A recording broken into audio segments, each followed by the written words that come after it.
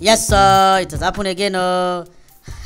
Nigeria youth declare national prayer, of course, be unto Mahmoud Yakubu for allegedly ringing the 2023 presidential election.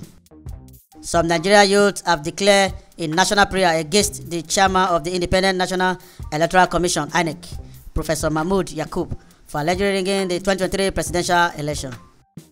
The statement reads: Nigerian Youth National Prayer Day, 25th February 2024. Cause be unto Mahmoud Yakubu. The youth claim that Yakubu's cash and carry 2023 presidential election was reason for the current hardship Nigeria were going through because of the anti-people policies of President Bola Ahmed Tinubu administration. In a poster shared on X, formerly Twitter, by Revolution Now activist and presidential candidate of the African Action Congress (AAC) in the 2023 general election, Sowore, the youth accused the INEC chairman of selling the presidential election to the highest bidder. The poster reads: INEC chairman who sold elections to the highest bidder. He rigged the election that brought Bola Ahmed Tinubu to power. Please, oh Muslim, Christian, traditionalists, let's come together and swear for INEC chairman.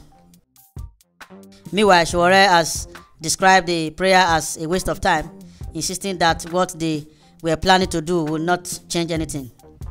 He advised that the youth who wants to embark on escapade were desirous of change of the situation in the country. They should engage in a mass action that will lead to a revolution that will liberate everyone in the country. He wrote, "Calls on at INEC Nigeria chairman wouldn't and don't work. Don't waste your time as youth embarking on this embarrassing escapade of actions that have zero impact. If you want to change your situation, giddy up, hashtag take it back, engage in a mass action, which is revolution now."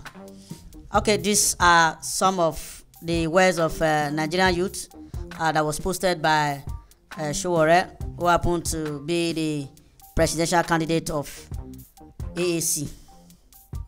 So please like, share your thoughts on the comment section. Thank you.